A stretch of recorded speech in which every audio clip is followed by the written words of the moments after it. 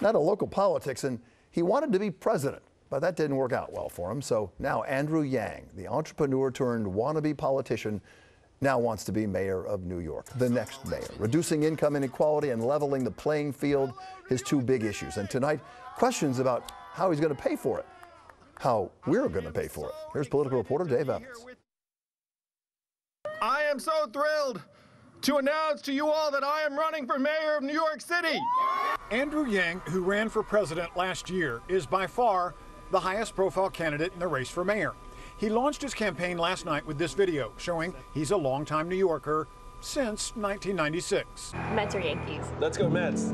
Knicks or Nets? I'm sorry, Knicks, but you've been too bad for too long. But the Yang campaign is already facing a stiff headwind over the New York Times revelation that when COVID first hit in March, Yang and his family went to their second home in upstate New York. He later told the Times, "Can you imagine trying to have two kids on virtual school in a two-bedroom apartment and then trying to do work yourself?" But that's exactly what so many New Yorkers have been facing these last 10 difficult months. Yang's comment was seen as insensitive, tone-deaf, or both. I don't think that one sentence taken out of context in a media interview, frankly, should be like...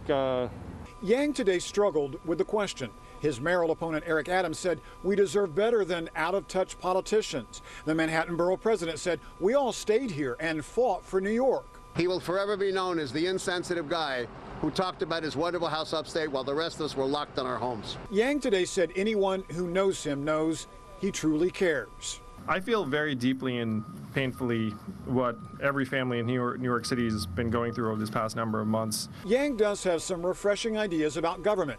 He wants the mayor to control the MTA, and he wants a basic income program for every poor New Yorker, up to $5,000 guaranteed by the government. We will lift hundreds of thousands of New Yorkers out of extreme poverty, putting cash relief directly into the hands of the families who desperately need help right now. Andrew Yang certainly shakes up the race for mayor. He is not paying for his own campaign.